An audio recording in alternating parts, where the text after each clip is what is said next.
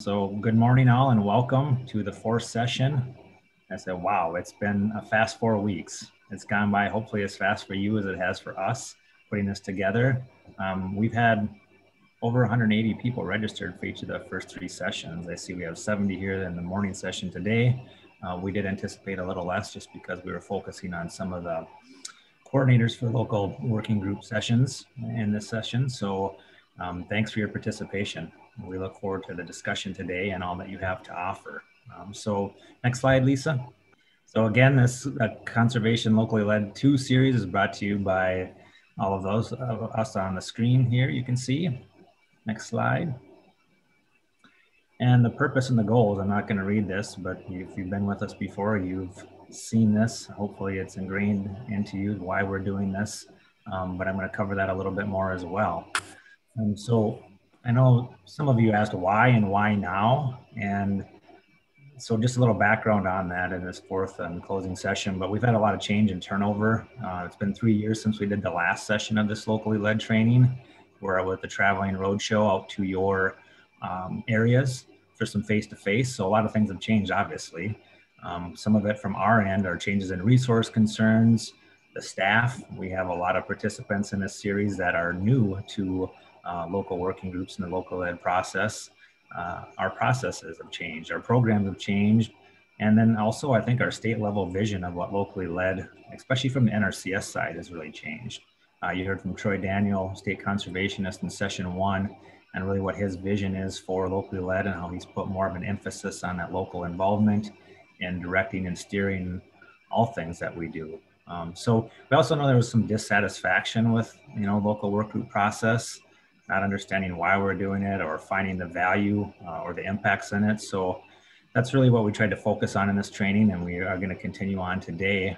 There isn't one magic way that we can just say everyone should do this template.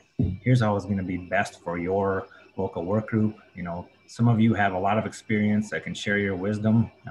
Others are new and have great ideas and fresh ideas to make this beneficial. So I think by getting us all together, offering up a variety of opportunities, topics, ideas, hopefully you can take these back, help shape your locally led and local working group efforts to make them more successful. So the next slide, Lisa. So today then we're really going to focus on making local working groups customized. Ideas from the training series to make it even better, things that you can do to tailor the needs of your local stakeholders, resource concerns, ways to better customize the involvement and make it a more engaging process. So that's the purpose of today. And with that, I'm going to turn it over to Leanne Buck for some opening comments as well. Leanne? Sure. Thank you, Keith. Again, I just want to say welcome to everybody. And again, my name is Leanne Buck with the Association of Soil and Water Conservation Districts. And what I'm also thinking about is, we've just kind of come up upon the anniversary of following a year of working through a pandemic. And we all know there's going to be a new normal of how we communicate and interact. And this session is going to focus on how we think about customizing. And for me, we also call this locally led. So it's not only about your local working group process, but I also think about some of the tidbits that we're going to learn and the information and the tools will make us think about how we interact with our partners, or for soil and water districts with your own local citizen board members. So again, I also like to think of it as what is old is new again. And as we think about enhancing our processes to engage citizens and partners with our important work, what never changes is the trust factor. And to quote the association, a keynote speaker back in December, his name was David Horsager. And one of his things is he talked about the pillars of trust. And what I want to think about, again, as we continue to build upon our skill sets, is trust will help us increase the effectiveness of our teams. That's what he's saying. That's what a lot of leaders are saying. And that's what you lead by example. So again, I want to think about it in terms of how we build and maintain trust in a new virtual setting is going to be a never-ending endeavor. So I want to say today we're going to continue to build upon. It's not like we're starting from zero, but again, we're building upon your excellent work, your current work of garnering partner and public input while working in a world of ever-increasing virtual formats. So again, welcome, thank you. And I'm going to turn it over to our wonderful instructors, Lisa Hines and Donna Ray Sheffert. And welcome again, and thank you, and take it away. Great. Thank you, Keith and Leanne. So you can see we've got another content piece coming today, diversifying participation. And that's first up on our agenda today. And then we're going to do more of a recap or a synthesis about all the ideas, or many of them, that have come forth about hosting an effective local work group meeting. And then we have a partnership piece about Better Together. And then, as have been favorites of the time, we have breakout groups. So today, our key activity we're asking our speakers to respond to is, what's something favorite for them of spring? And those of you who were in a bit early saw we also had the Mentimeter. So Keith, can you tell us something that's a favorite of yours from spring? Yeah, I sure can, Donna. My favorite is just getting back outside after being cooped up all winter, or cooped up part of the winter. Getting out, leaves, flowers blooming, the geese honking, all those things that make spring in Minnesota. I love the change of seasons. Great, thank you, Keith. I think too, go to Leanne. What's one of your favorite things about spring? For me, I think about it in terms of tulips. And I also have a wonderful memory of a cabin up by Lake Alexandria and lily of the valley starting to bloom. So spring to me means flowers. Great. Thank you. And I could say ditto to both of those, but I'll say when the birds come back and you start to hear your mornings with the birds. So we're asking, we have a notes page with your pre-packet. And so if you want to note those and note your own. So excellent. We are going to move into our first session, which is with Molly Bowler from NRCS. She's your public affairs specialist. And Molly, what's one of your favorite things about spring? Thank you. Can you hear me okay? Give me a thumbs up, anybody? Yes. Okay, thank you, Keith. My favorite thing about spring are the mud pies, getting those kids outside and wearing them out. So they're having a great time and then they sleep really well. Diversifying participation with effective recruiting. Boy, is that a mouthful. I'm going to boil it down for you. What this really means is, how do we get to see some other people?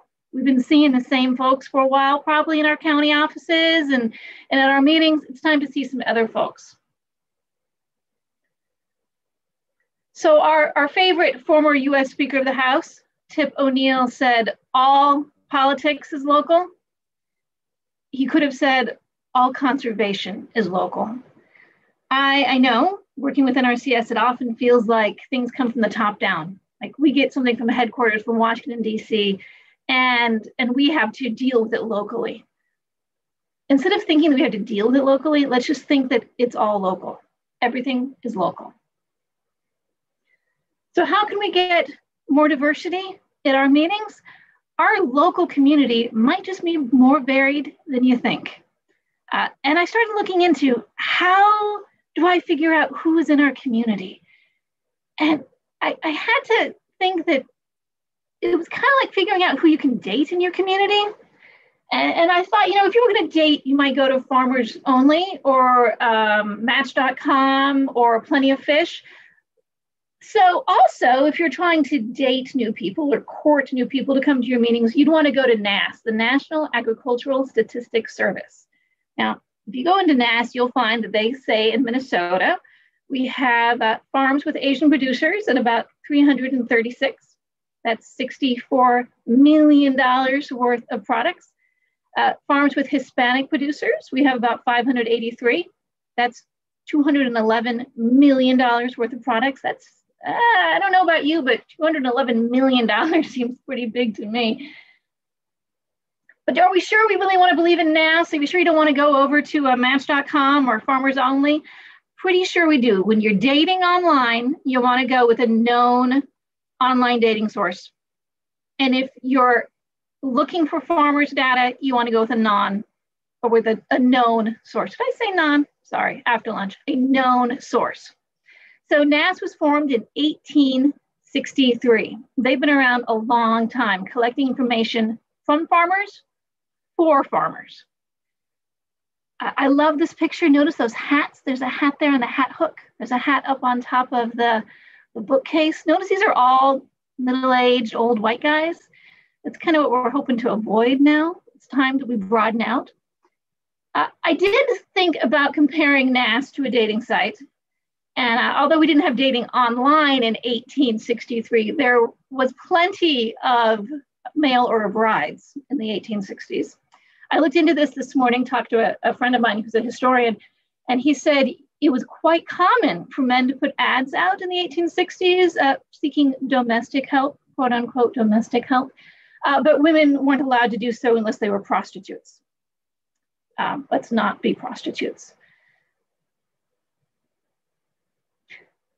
I'm not even going to go there anymore. So what does the online profile look like? Kind of like your own profile if you're dating online. I'm not, by the way, dating online, but I interviewed all my friends who might be dating online or who were before COVID hit, and they all have a profile set up. And that's just the same as our county profile set up from NAS.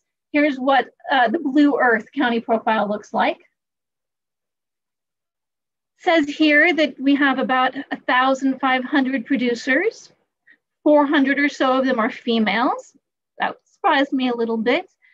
The thing that really surprised me is that new and beginning farmers, 336 of 1,500, 300 are new and beginning. I did not expect that.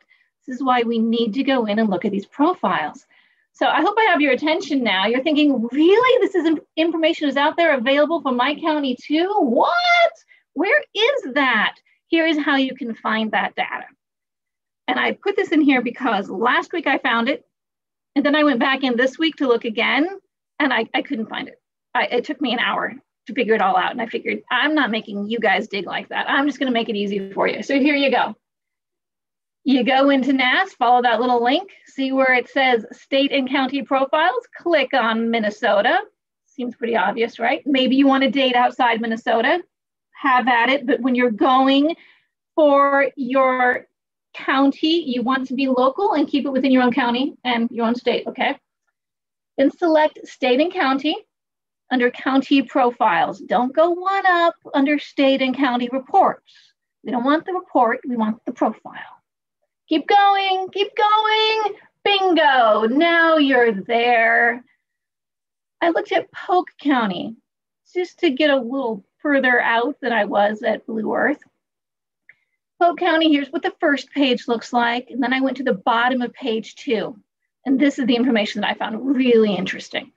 About 2,000 producers, 500 of which are females. Go ladies, women, females. 15 of the 2,000 are Asian.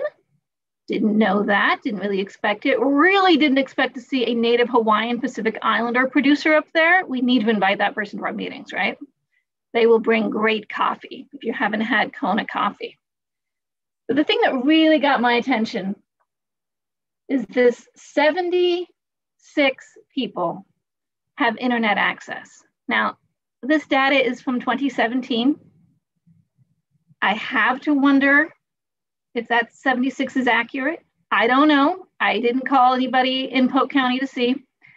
But if we're trying to get people's attention, if we're trying to date, essentially, online dating is not going to be the way to go in Polk County. So now we know who's out there. We need to figure out how are we going to get a hold of them. So we need to go through the media. Probably not the internet, maybe the television. Always the radio is a great place to go. The newspaper, again, we're back to doing that personal ad. I was thinking about how we would write a personal ad. I'm going to let you do your own personal ad for your own local work group meeting.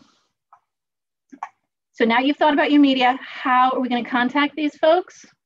You need to phone a friend.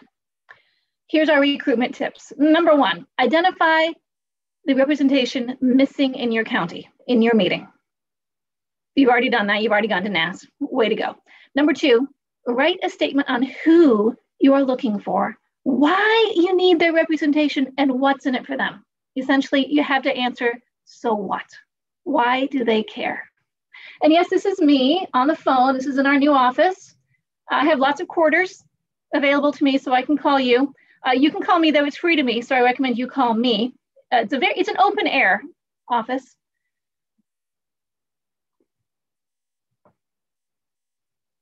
We're going to keep going to our next slide, which is, now you found these folks, how are we going to be engaging, inviting, and incorporating our new members of our new community?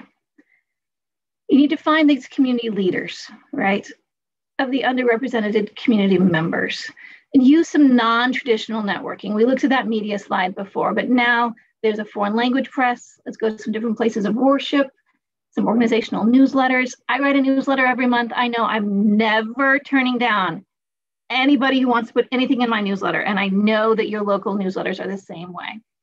And some farmers market merchants. I've heard from some DCs who actually went around in the farmers market and invited those farmers, and they got some response. So that was really cool. Now here's something really important.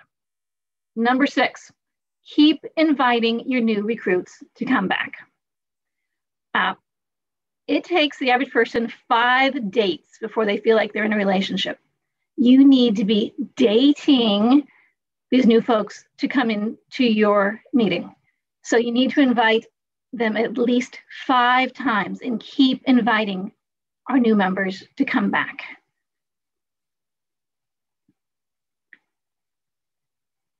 Let's summarize the summary. It's a spring and summary. Diversity is good. Your meeting will be enhanced by it. Find out who is in your community. Look at NAS. Reach all aspects of your community. Try some different media, some different outlets, something besides what you've always done. And then most important, keep inviting your new recruits. Keep asking them back on dates, or they're not going to consider themselves in a relationship with you. I know we don't have time for you all to respond to us right now of what does your board look like, but I welcome you to put it in the chat or to email it to me, and I'll share it in our newsletter. Again, I'm always looking for stuff for our newsletter. What does your board look like? Who comes to your local work group meetings? Who else can you invite? And have you been successful in expanding your groups, or are you seeing the same folks that you've been seeing for years and years? If you're dating the same folks for years and years, it's time to shake it up, folks. It's time to go on that dating online site, go out to farmers.gov, or in this case, NAS, and find out who you're missing. What do you need to know from me? That's what I have for you. Excellent. Thank you so much. We do want to remind folks that in our earlier session, Anita Pravazino talked about the all the various stakeholders that you can engage with. And so that's just a reminder. So next slide. And you recall how Anita talked about if you want to bring color into your local work group, make sure you spend adequate time and use some of these tips that Molly gave you. So thank you so much. So we are moving into our second section called Hosting an Effective Local Work Group Meeting Online. And for that, we are starting with a poll for each of you. And just want to have a sense of how much you've hosted online meetings. And then did you host online last year? Or maybe you've had a blizzard and had to move to your local work group online. So the poll is launched. Go ahead and respond to those questions. And we're kind of a pause point, so I'm going to end the polling and share the results. There you go, Donna Ray. So looks like it was for me, I had occasional online meeting hosting. About a third of you have not. And so it is a creative opportunity. And then some of you do have that hosting it from the local work group. So we certainly encourage conversation and sharing about how to do that. So our next section here is about how to do an online meeting, especially for those who have not, and jump in on other ideas for those of you who had. So this is coming full circle, and we will send this out in a handout, but this is across the 4 series. What are the stages? So the first stage really is now SWCD and the NRCS leads ought to get together to do pre-work. And that pre-work includes a variety of these tasks. And most of them are outlined in your NRCS guidance. And then as part of that, you will set up a meeting. It might be a standalone. It might be something where you're recognizing your conservation family of the year. But at that meeting, you'll have at least 3 goals: identifying those natural resource concerns, proposing program changes, and then getting input on technical and non-programmatic recommendations. So with just a reminder of what that resource concern handout looks like, it went out after session 1, and it was in your packet again this time. So next slide, Lisa, or not slide, but there we go. So just a reminder as part of your pre-work that you're invited to customize those resource categories because, for example, aquatic habitat probably doesn't apply to your homestead unless you've put a pond in and have fish in it. It probably doesn't apply. So we're going to talk about that. Next slide. And there's your tip sheet where you are looking at the various categories. And so in that pre-work, you will collapse some of those categories in order to only bring in to your local work group meeting the resource concerns that are relevant for the type of land use. Okay, next slide. And then you might recall we had Nate Hilla earlier, and he talked about ways to get Farm Bill program input, and he used the metaphor of buckets. However, we are going to pause today in our training to look at how you might use Jamboard to have people make their comments for the proposed program changes and technical and non-programmatic.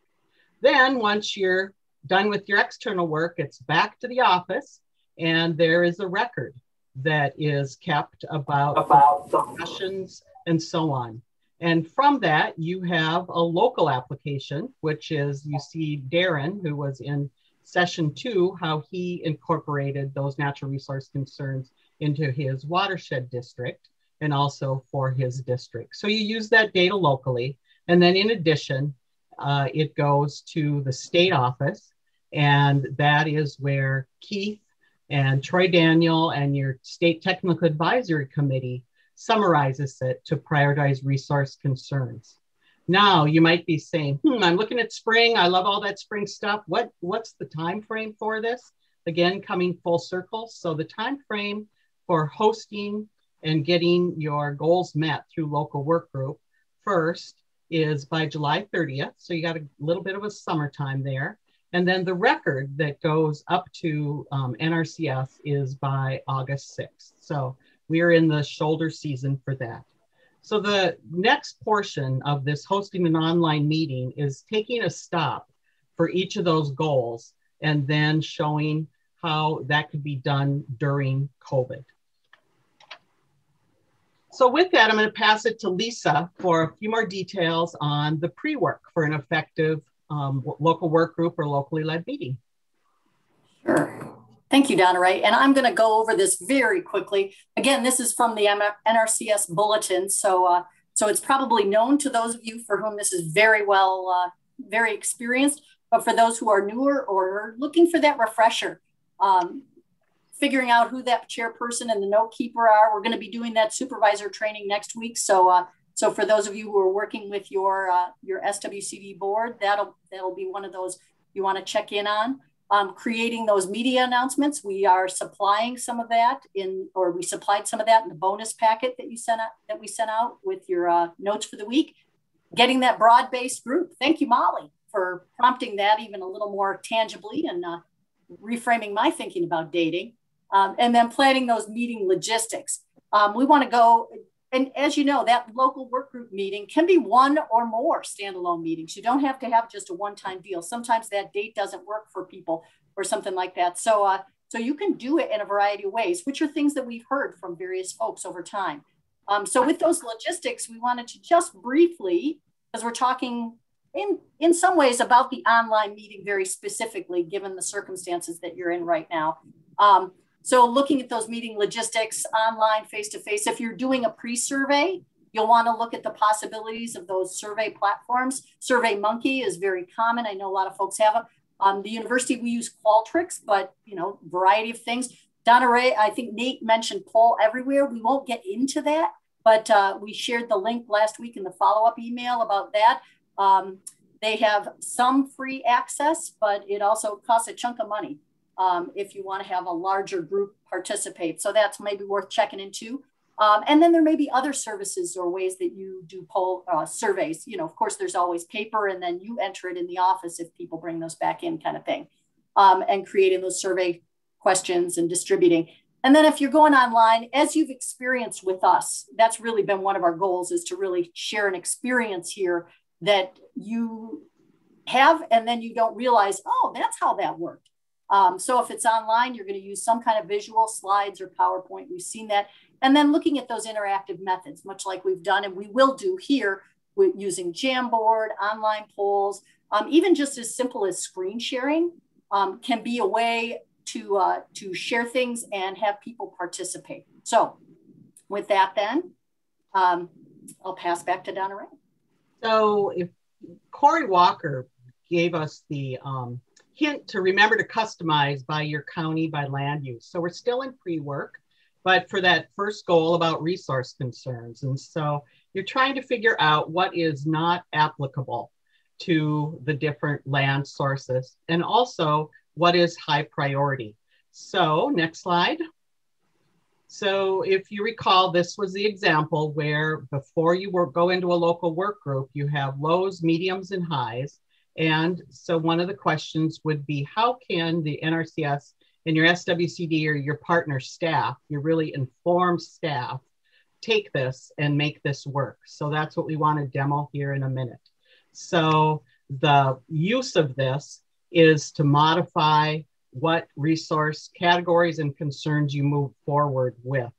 And so with that, we are going to practice in order to get to this as an end product. So, all right. And the way we're going to do that is to do that annotation process. So I wanted to just review the instructions. You won't actually annotate this slide. You're going to do a different one. But you'll notice you want to hover over the menu that you have and find that annotation tool. You see that circled up there. And then I'm going to invite you, as we have before, to use a stamp. You see that on the screen there. Gotta just keep, and I want you to pick, if you can, go ahead and pick a star stamp. Don't put anything on just yet, but we'll move to our next slide, because what we want, whoops, sorry, went too far. What we want you to do is use that star stamp, and just as you think about it, note the resource concerns where you would say that on each of these, I think there are 17 lines. We're using farmstead, not all 4 land use categories, but in a farmstead, use that annotation and mark which ones, thank you, Mike, appreciate it. Mark which ones you think are of highest concern. So as you look at your screen, you're seeing those stars fill right in. And names too, I can see you all jumping in there. That's very cool.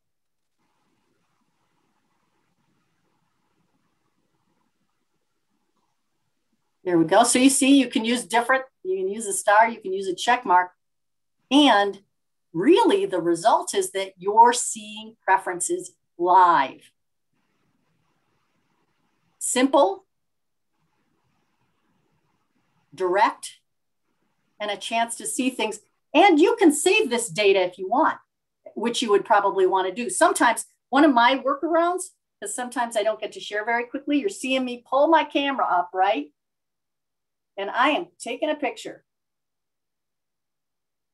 So if I wanted to have that data for later, I would have it. You can also save it too. The annotation does have a save function.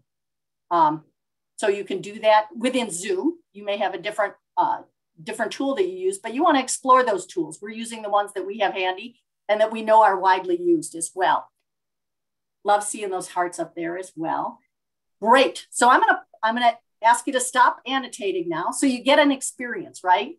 And this is something for those of you who are newer to hosting or those of you who are experienced. If you haven't used annotation before, this might be an opportunity. With that then, I'm gonna clear the drawings. Oh, go ahead, Donna. As we look at that, it looks like of low priority is probably air quality emissions, only one landed there. Weather resilience appears also to be, but where we've got lots of stars would be your high priority groups. So you can see doing this with staff, how you then get it to your next final example. So next slide, Lisa. Okay, let me just clear the drawings. Otherwise we'll have stars, hearts, and check marks. All right, there we go. So this could be a pre-meeting by Zoom or Teams and or Zoom and able to do the annotation. So this is, again, Corey's example of how you would then, with your pre-work, take however you use the annotation or discussion to move things into high, mediums, and low categories. Next slide. Once you have that, to identify those relevant resource concerns, you look at your highs.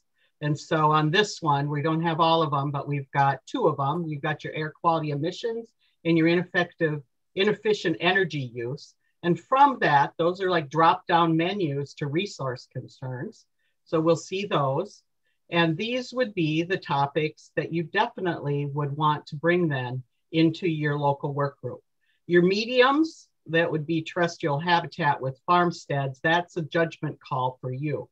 But the ones that are high, where it had a lot of the input as a high priority, you definitely would want to bring as resource concerns into your session. Okay, next slide. So we have 2 online meeting practices. So we're done with pre-work. We know our reduced set of resource concerns. We've got our meeting logistics and our methods all set up. And so now you have to think about, how do you reach this goal? And so we had Justin Hansen tell us about storytelling. Next slide.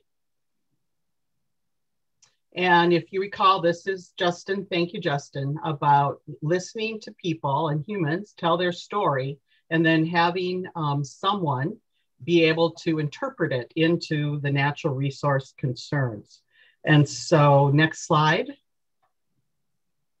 So that's the advice, listen and figure out the resource concerns. So the pre-COVID looked like this. That's Justin's slide, a person, a lot of people in the room, some cool caps and probably some snacks, maybe even a meal.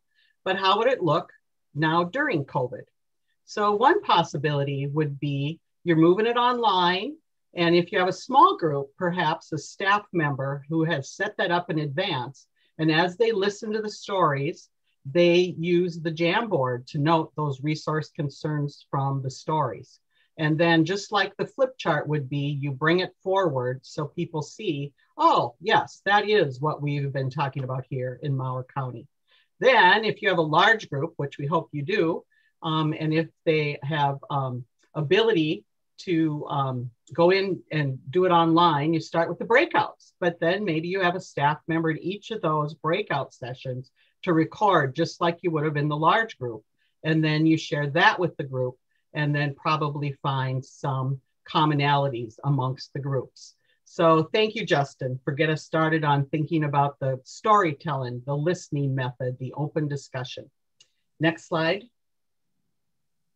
Then Nate, if you recall, brought us some great photos and talked about the importance of introducing the land uses and also showing some of the resource concerns by photos. So how might you do this in as you do the pre and post COVID time? So here's an example of that. Nate said, you know, give each small group, again, we imagine them sitting in a room, but give them 50 points per land use. And then you assign those points for each of the order and give them some time to complete that.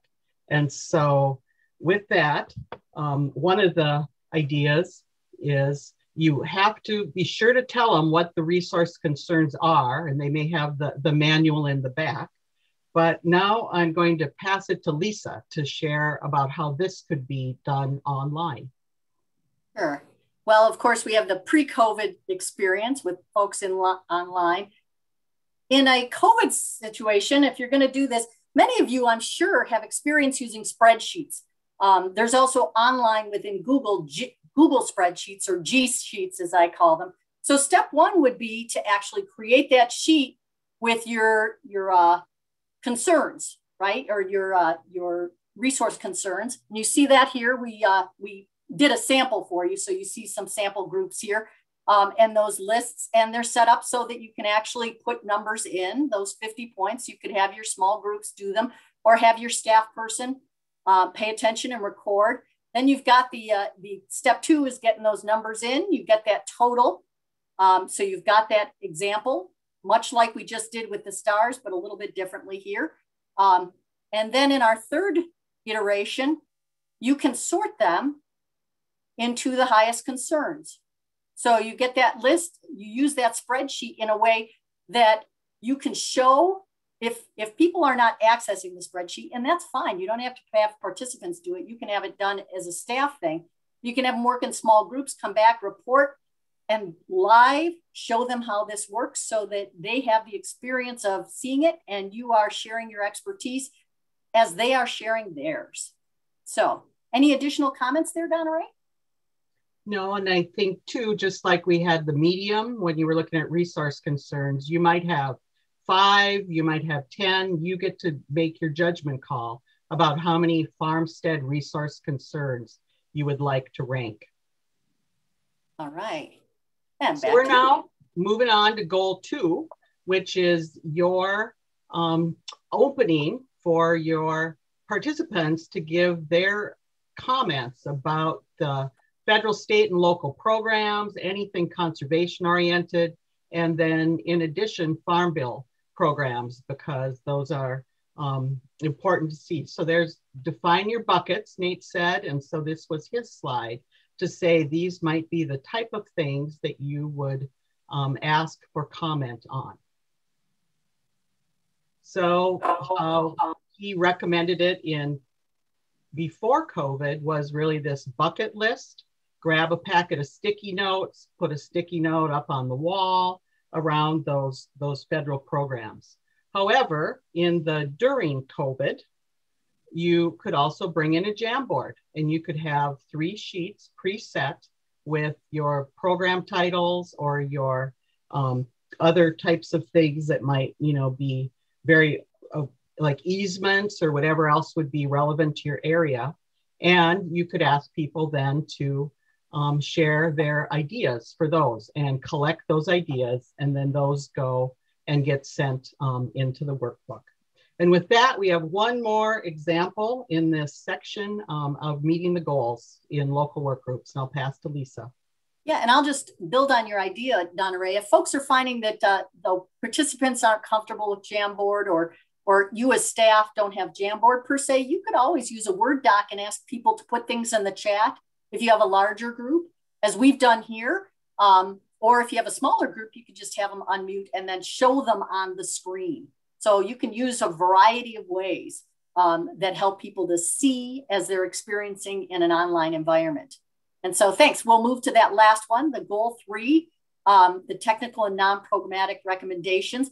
As you see, we have the before COVID time where we had conversation recorded in the local working group minutes and snacks provided. And then of course, during COVID, we've got conversation recorded in the local working group in minutes, but you have to bring your own snacks, which is kind of how this works, right? We've been taking care of ourselves even more, and probably our families and other folks around us as well. So with that then, Don Ray, back to you. Yes, so we're nearing bringing the full circle together. So we're back now to that record that you have based on all these great inputs.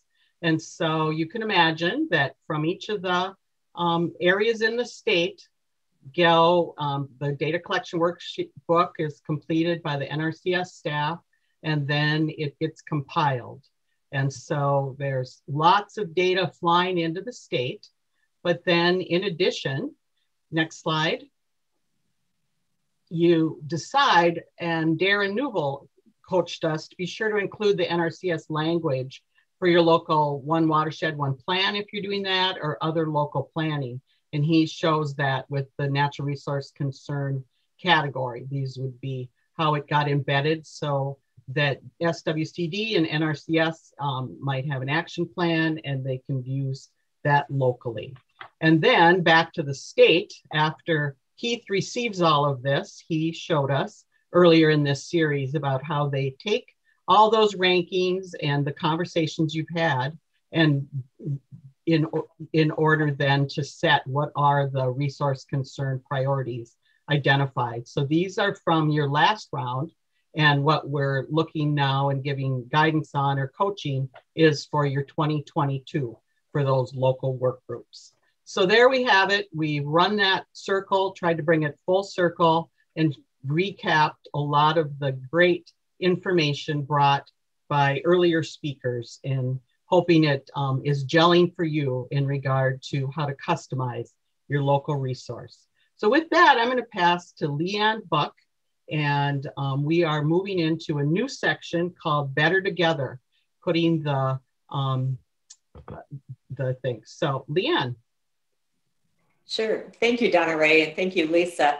As we segue, when I was asked to talk about Better Together, the SWCDs and NRCS, I was starting to think about, well, you know, I happened to look up from my computer, and sitting on the table across in my home office here was the book, The 7 Habits of Highly Effective People. So I was just wondering if any of you remember that book. Could you guys type in the chat? Do you guys remember, do you have a favorite habit out of those 7 habits? Go ahead and type if you happen to remember it. And if not, I encourage you, if you ever have a chance or just some time to catch up on things, which I know it's hard for us right now, but you might want to take a look at that book because there's a lot of good foundational piece. So when I was thinking of habit number 4, I was thinking win-win. And obviously I have to think a lot about that, especially working at the state level with policy and the legislature, different things, but I think it's also applicable in any arena. So and again, to look at the Covey book, it may be a little old fashioned, but for me, the message in the books are foundational. And so when I picked up my worn out copy, I was sitting there at the table of contents just to remind me of the other 6 habits, because again, I tend to be focused a little bit on the win-win component. And at that moment, without realizing it earlier, the messages of what Covey has proclaimed as the public victory is what we've been communicating in this locally led effort in this training series. And so just to remind you, or for those of you that aren't familiar, Covey identified the 7 habits in basically 3 categories. There's a private victory, a public victory, and renewal. And for what I'm going to zero in is the public victory. And that includes habit number 4, think win-win. And you've heard that statement over and over. But the habit number 5 is seek first to understand and then be understood. I keep going back to what Darren Newell had talked about at that first session, and Justin, about how to listen, how to use that language. Darren did an excellent job of trying to look at what was articulated in the One Watershed, One Plan, and then how can that be understood via the local working group process and using that same language. I think it goes back to, I had a conversation with the district manager after one of the training sessions, and they said to me, Leanne, it's on us as soil and water districts because maybe our NRCS partners aren't that heavily involved in One Watershed, One Plan. So it is up for us to think about how do we interpret the information in one meeting and translate it so it means. So I encourage you to look at, Darren Newell has that excellent handout. And again, Donna Ray referenced it earlier. The other piece in the last one is synergy. And so you guys know these are kind of fundamental things. It's not rocket science. But then I go back to mission, meaning, and purpose, and I continue to think about our SWCD and NRCS history. And for me, at times I think of SWCDs and NRCS, we have the same DNA. And what I mean by that is our roots are vested in implementing federal, state, and local conservation programs while recognizing the local autonomy. So how does a federal system ingratiate its way into the local community? The attorneys that drafted the SWCD statute said SWC citizen boards. So basically what they were thinking about was a public victory over 75 years ago. So again, what's new is old again. So again, as I think about our SWCD and NRCS public victories, I'm probably telling you nothing that you don't know, but sometimes I think it's worth stating the obvious. For the SWCDs at times, we do benefit from the technology and the research that has been accumulated and created by NRCS across the country. Because of our unique partnership, I mean, DNR isn't co-located or Bowser isn't co-located, it's Soil and Water District co-located with that federal partner in 70 out of our 88 offices. Because of that unique partnership, we have access to surveys, soil surveys, practice standards, tools. And so big deal. We might take it for granted, the stuff that happens behind the curtain, but what I really want to emphasize is that stuff behind the curtain is probably millions of dollars of research data from universities across the country. And it's stuff that soil and water districts wouldn't have access to on our own. I don't even think the state could create some of that. So again, whether it's the field office technical guide, again, scientific references, technical engineering standards, again, those are all part of what the federal system and the things maybe we take for granted. Sometimes I think we take for granted when I drive to work, I'm on a public road or a public highway. Somebody had to spend the time, the money, and the energy to design that. And it also include then and modify it so it increases the safety components. So I look at this as an ongoing continuation of how we're enhancing our tools. For NRCS, having a local partner that can make local decisions, access state and local programs, and what I would say may have greater flexibility with the community for outreach and efforts is a win-win. And then one of the other areas that this is small, and again, we might take it for granted, but SWCDs, we have an annual award. A majority of the districts participate this, and they recognize their outstanding conservationists. And I've sat through many a banquet, and I'm always impressed when they're listing the achievements of those landowners achieved conservation results by utilizing both the state and federal programs. And also, I'm not just going to say the programs, but that person, the boots on the ground, whether it's a local SWCD or an NRCS employee. So what I'm saying at the end of the day is, but before that SWCD, there is peer recognition and testimonials that gets out in the community, and they are going to be key to garnering the public support for both NRCS and SWCD programs. That is a component of civic engagement.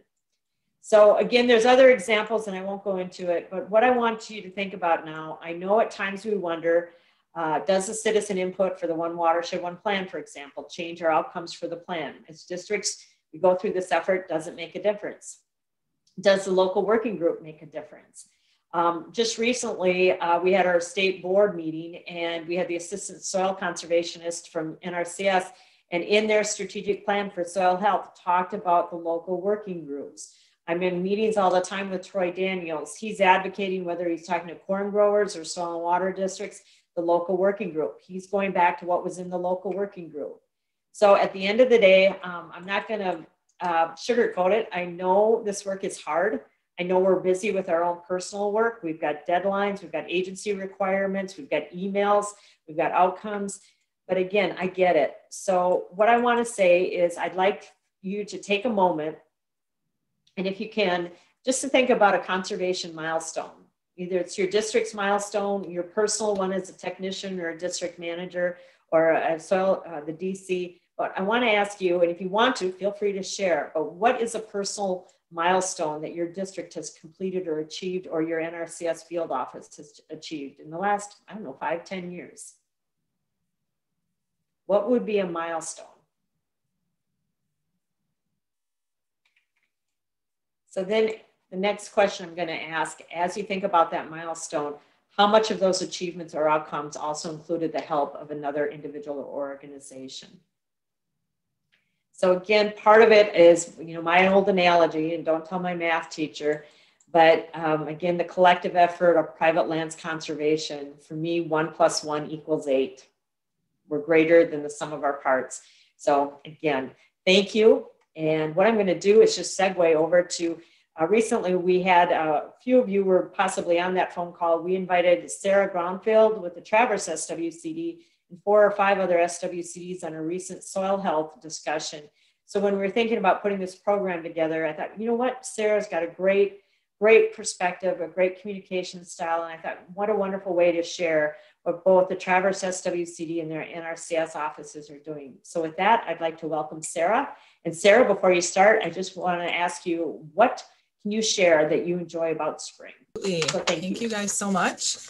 I'm going to hold up a picture if you guys can see. This is one of my most favorite things about spring, fresh asparagus. And I go hunting around our farm, our rural area. This is a few years ago, but our daughter helped us can pickled asparagus. And that is absolutely my most favorite thing about spring. So yeah, my name is Sarah Gronfeld. I'm the district manager here at the Traverse SWCD in Wheaton. And today actually marks a special anniversary for myself. It's been 18 years in the conservation field here in Wheaton. And so I'm pretty excited about that. Looking back to some of our historical things that we've done, I actually started my career in Lac-Qui-Parle County right after college, and Burton Hendrickson had done some training for me. I think he's still with the district, but getting a start out with conservation and training from Bert was a great experience for me, and I'm very thankful for that. Next slide, please. So I wanted to highlight our USDA Service Center, SWCD and NRCS. We are united for you. This was our fair booth back a few years, but we felt it was important to convey that to our community, that we are united to serve them. We're definitely better together. We've been co-located here together for decades. But back in 2011, we did some lease negotiation, and being co-located was of utmost importance for us. It led to some changes, and we actually decided to pursue purchasing our service center here, and now we lease space to USDA. So it really works out well, and the transition has been very smooth. Next slide, please. So flashback to 2005. This was our old service center location, which was actually in the Wheaton High School back in the West Wing. We had a very tiny office, but you know what? We took the opportunity. We not only worked hard as a team to deliver conservation to our partners, but we all chipped in for a potluck right before Christmas. And you can see in the picture I wanted to share, we've got Keith Klobeck and John Free, who were both NRCS staff at the time, and Bruce Johnson there. And Luke Johnson still works for Conservation District, and Jackie Schmitz. But it was important for us as staff to work together, and we work hard to build and maintain trust, not only between our landowners, but between staff. So this is a good memory of a different time, but a fun thing to look back to. Next slide, please. Another fun picture, not so fun for the erosion, but a fun picture of Keith surveying a field that had some severe wind erosion in Traverse County. We still have a lot of work to do, but since that time, this is about 2005 or 2006, we haven't witnessed such extreme erosion on a single field. This winter was pretty brutal with some pretty strong winds and some wind erosion, but overall, you know, I think we're definitely making progress and have seen some great results through time. Next slide, please. This is a picture from back in 2013 where we worked together with NRCS to meet with landowners and the Bois de Sioux Watershed District to discuss some possible project options to fix some severe bank erosion along County Ditch 52. You can see in the background how severe the erosion is along County Ditch 52. And the NRCS team, engineers work together to try to develop some options for our local watershed district and landowners to pursue. It didn't end up working out, but you know what? That partnership was really important, and we still are thankful for the efforts that NRCS had dedicated to project ideas for this project. Next slide, please.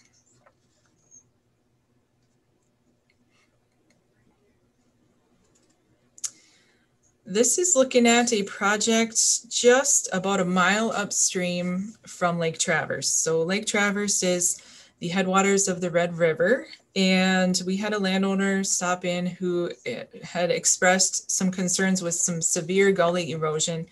It was really hard to get a picture beforehand because the area was so heavily forested along the gully, but this is a picture during construction. And you can see the size of the equipment out there. It was a very severe project, severe erosion. that the NRCS provided some technical assistance with engineering services and also funding. And the SWCD had applied for a Clean Water Fund grant and worked with the landowner and agencies to work through that project. And it was a success. Next slide.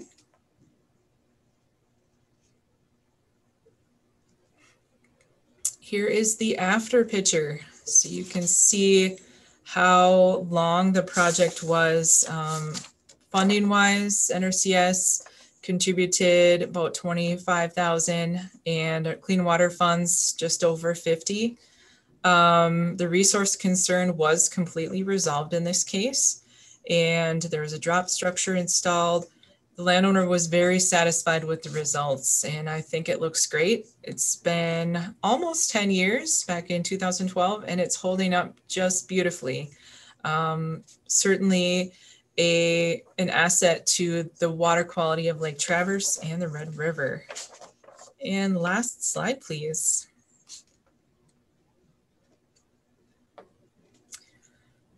Nope, a little too far. Back up just one. Thank you. So I just wanted to end with this. Behold the future. My thought is we've really experienced a lot of changes with our partners. Changes in leadership, staff, and programs with NRCS. You know, it's only been about 15 years or so since Keith and John left our office, but we've seen many changes since that time. One thing that we always think about is what can we do to foster an honest and open relationship? It's not easy. We work hard to work together to get the conservation on the ground for our landowners. We really appreciate working with Corey Walker, and we try hard to maintain open lines of communication. As was mentioned, it's a difficult time with COVID-19 and the pandemic when folks are working remotely to keep up that line of communication, but we really work hard to maintain that and encourage our other districts and partners, both NRCS, USDA, FSA, all together to work together to best serve our landowners and take pride in that fact. So that's about all I have. Thank you so much for the opportunity to share some memories and some thoughts and ideas with you today. It's my pleasure to join you. Thank you. Thank you so much, Leanne and Sarah. We want to pause on this notion of the partnership for those milestone memories, or for those who are new to the organizations to also think. So we're going to just post this question also in the chat, but we would like you to each think about what's one thing that I can do to foster trust and build relationships between NRCS and SWCDs. Because as both Leanne and Sarah have said, it's the public victory and things change over time. And now we've had to pull together in COVID times. So go ahead and respond to that in the chat, and then we will move to the next section. One thing to do in regard to building trust and relationships with NRCS and SWCD, joint outreach. I've always thought just when you have an important piece of work to do together is a great time to do it. Communicate openly. Thank you, Anita. This local working group and doing the pre-work online and so on will be a next chance. Terry Peters, share opportunities. Wonderful.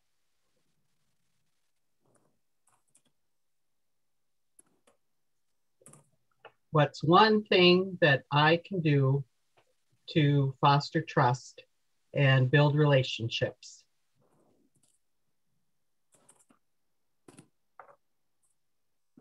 The SWCD board meeting, listen to each other. Transparency among staff, piggyback resources. Great. Thank you, everyone. And you can continue to offer those. Keep the doors open, keep offering opportunities. We're now at the time where we are going into our breakout conversations. And so communicate, thank you, good communicate. I think that's a key theme. So you see today, the breakout questions are, what ideas do you have overall in terms of closing the loop here on the training series? What ideas are you bringing forth to enhance your locally led conservation work? And what would be your next best step or steps that you're going to take with locally led goals or actions? So as we've done before, when you return, we would like your group reporter to share 2 or 3 of your group's ideas with the Jamboard. And if you've had that chance to try it before and someone else has not yet had that chance, it'd be a great time to do that. So a reminder, as you go to the breakouts, unmute yourself, someone just start the conversation. When the 1-minute warning appears, just keep talking, and we will see you back in a few minutes. And as we get ready to go to those rooms, I'm posting those questions to the chat, Donna Ray, as a reminder, so folks will want to open that chat. I also will let you know, we've mentioned it before, but if you end up being in a breakout room by yourself, a person can't join for whatever reason, they got a call and they got to deal with it. I will move you into another room so that you can have a conversation with others. So thank you for that. Welcome back as you're coming from your small groups.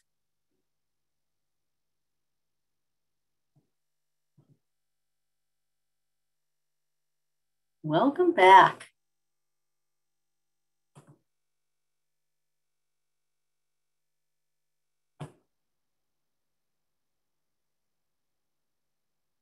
So welcome back as you come back from your small groups. We're going to encourage you.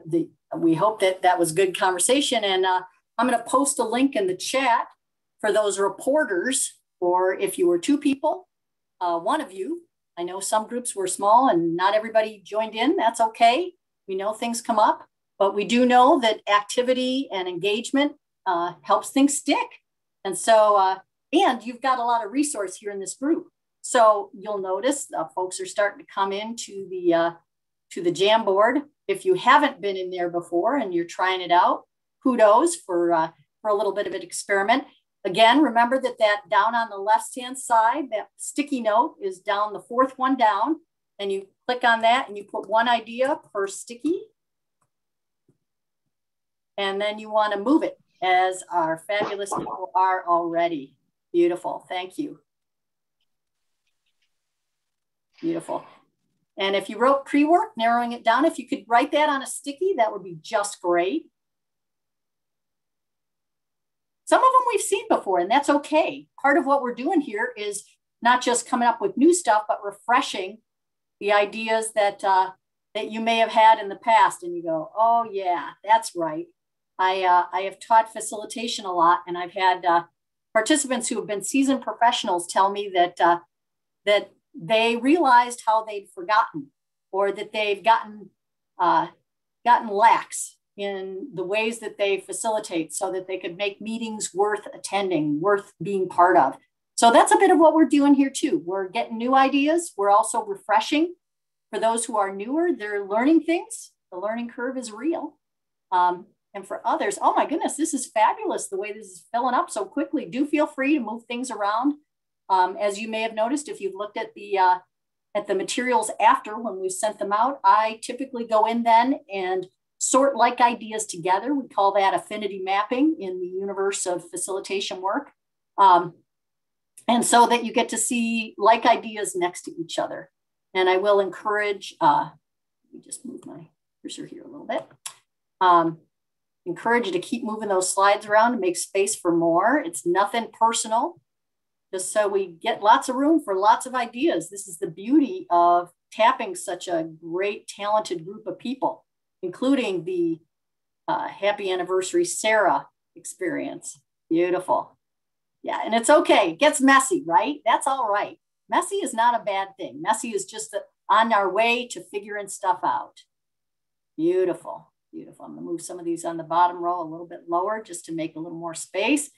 Please keep adding. And if you need to overlap, that's okay too. Some of these have some empty space, right? We can tuck them under each other. And that's all right. That's all right. Beautiful. So Donna Ray, how are we doing on time? We are doing just fine. We have a couple more minutes for this. If anybody wants to add, or if we want to practice affinity mapping of these, perhaps, where you put the like ideas next to one another in about 2 minutes, and then we'll go to the Mentimeter and then closing comments by Keith and Leanne. Beautiful. Yeah. So there's so much on here. It's hard for me to see all that there is, but I'm trying to come up with some ideas for how to connect to affinity map.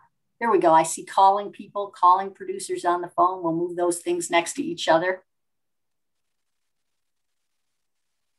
Welcoming.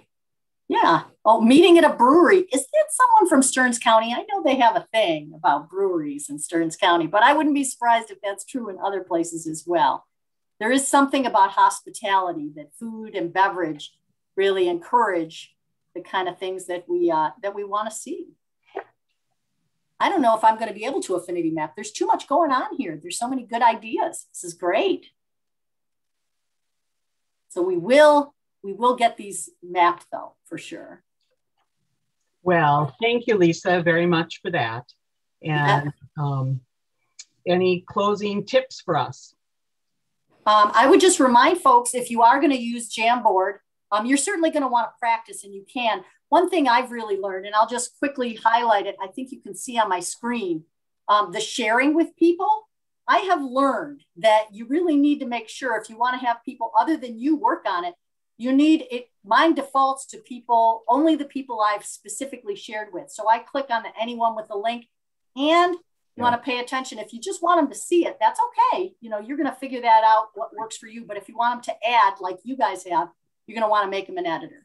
So when you share that link, you just want to make sure about that. Now, you'll probably mess up like I have more than once, but that's okay. It's practice. And so I mentioned that because I've learned from practice too. All right.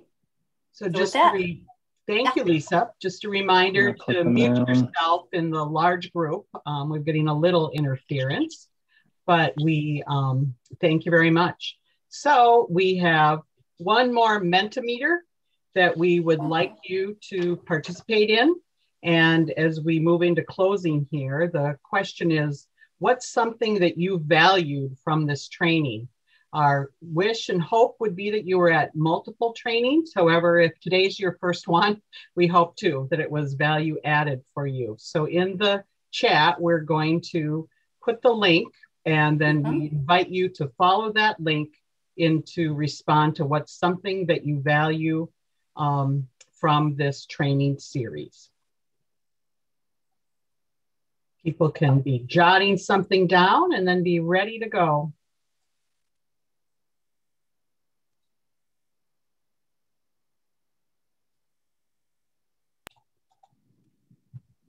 Donna Ray, this is Nicole. The last link I see is for our group that we met. Oh, there it is. Thank you. Takes a while on the internet highway, I bet, to get up there, Nicole, but there it comes. Thank you. Thanks for unmuting and asking. Sometimes the power of a good question really moves things along. Thank you, Nicole. And again, the instruction is to click on the link, and we'll get to see many of your comments.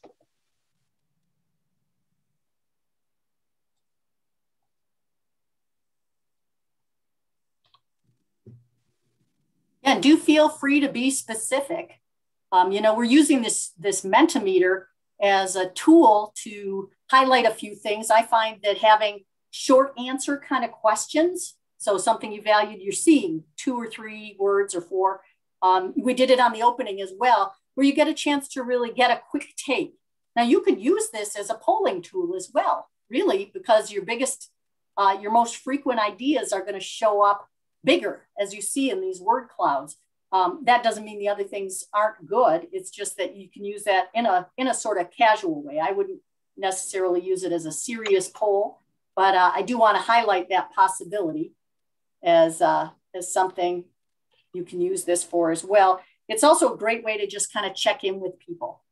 So in your partnership between SWCD and NRCS, you may find this to be a tool that you practice with each other or use to refresh your gatherings or use as a way to kind of connect your staff and learn about things. Because one thing we know about trust and relationship is that it's not just about the work, it's also about the humans being. I like to say we are human beings before we are humans doing. And so it's a great way to connect people in other kinds of ways as well. Thank you. And thank you for participating in that and being part of the series. We are now at our closing with comments by Leanne Buck and Keith Klobeck. So who's going first?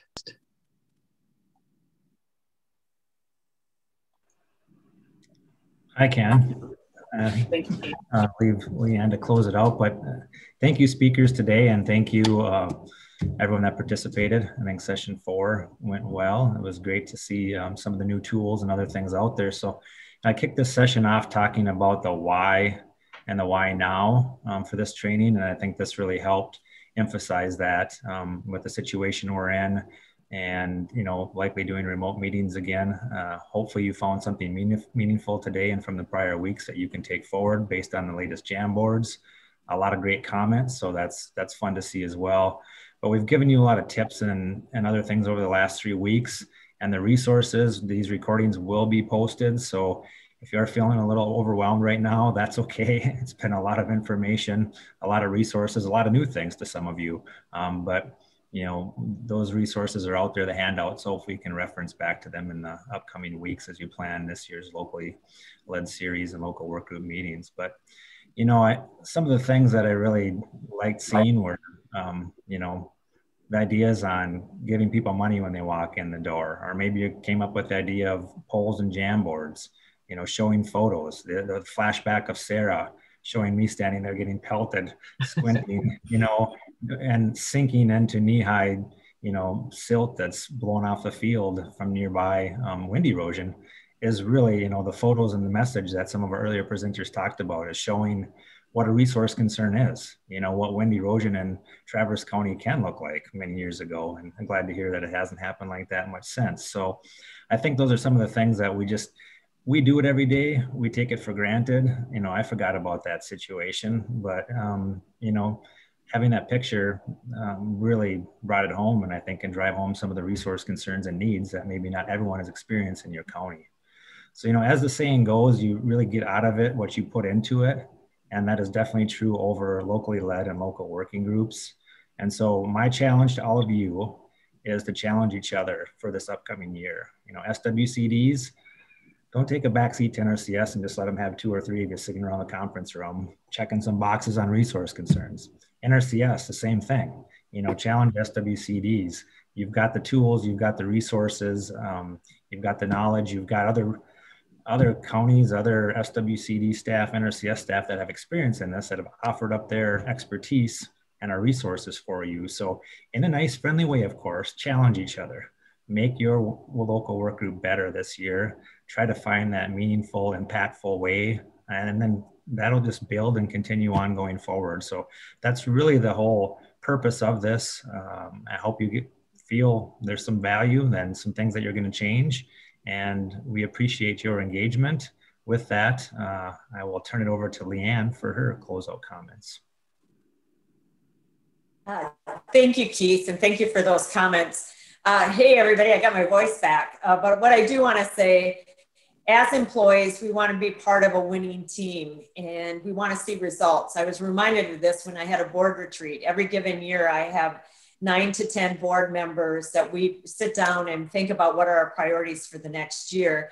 And I had a board member come up to me and say those words, that people want to be part of a winning team. And when they feel that energy, they build that momentum. So one of the things I was just thinking about to summarize, in many respects, citizens do as well. They want to see, be part of a winning team, and they want to see results. And there's that old saying, thoughts become things. So how you think about your local work groups, how you work together, how you structure your public meetings, whether it's a local work group meeting or a board meeting, how you share, or in many cases, get data to provide your outcomes. Donna Ray Sheffert reminded me of that when she was facilitating one of our board retreats and said, why don't you share your milestones? so many times I'm busy looking forward that I don't take time to tell the board, hey, look what you collectively have done. And I think that could be done of a local work group. Again, board meeting every December, the Salton Water District and NRCS staff could say, here's what we did this year. So again, how you think about your local work groups, how you work together, how you structure the meetings, how you share your outcomes, how you listen to stakeholders, how you articulate your priorities, and when possible, how do we use the same language, is going to say a lot about our collective work together and the work we do with the public. So again, I just want to thank you so much for what you're already doing. This was intended to enhance what you're already doing. And so we appreciate the work out there. And I want to also say a big thank you to the NRCS for this opportunity, as well as Donna Ray Shepard with Leadership Tools and Lisa Hines with the University of Minnesota Extension. And most importantly, thank you again to all of you for participating over this month in the series of webinars that we've been providing for you. Thank you.